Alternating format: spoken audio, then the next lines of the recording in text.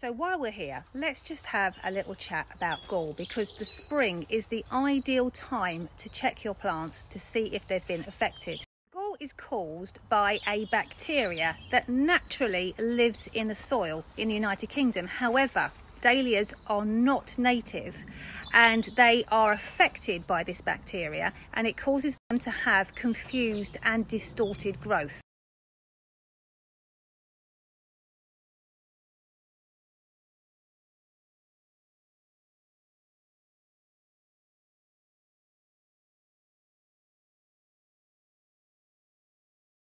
Now, problems occur when a dahlia tuber is damaged, and then that allows the bacteria to get into the plant. There's a couple of ways that this can happen, and it's an open wound. So if we have a really wet summer, or if you overwater your dahlia tuber and you make it rot, or it rots from the wet summer, that damages the tuber, leaves an open wound under the ground, allowing the bacteria to get in. The way is if you have a dahlia with gall in your garden and you didn't spot it, it grows, and then you cut it with secateurs and then cut a healthy plant, you transfer the bacteria, or aphids could do that for you.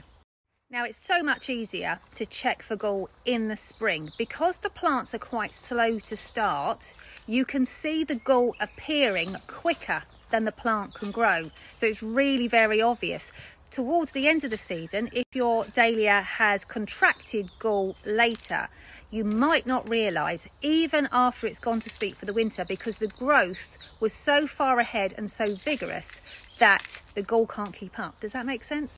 But then in the spring, everything is reset, and the growth and the bacteria are on the starting blocks, and the bacteria is quicker. So that's why you can spot it. Having said all of that, you can imagine that it is actually, if you possibly can, more sensible to start your dahlias in individual pots at the beginning of the season, because if they have gall, they're already quarantined, and you can throw the pot, the soil and the tuber out with the rubbish and the gall out of your garden. However, if you plant them directly in the ground, you might not notice for a while.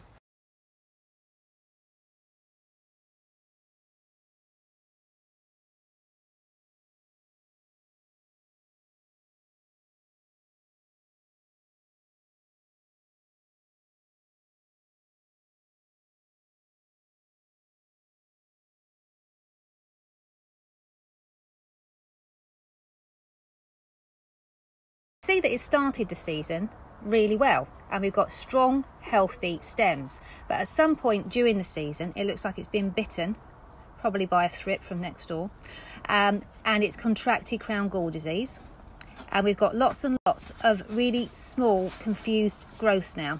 So what will happen next year, you won't get any of this strong growth. The dahlia tuber will try and produce way too many shoots, and nothing will come to anything. So this needs to go in the bin.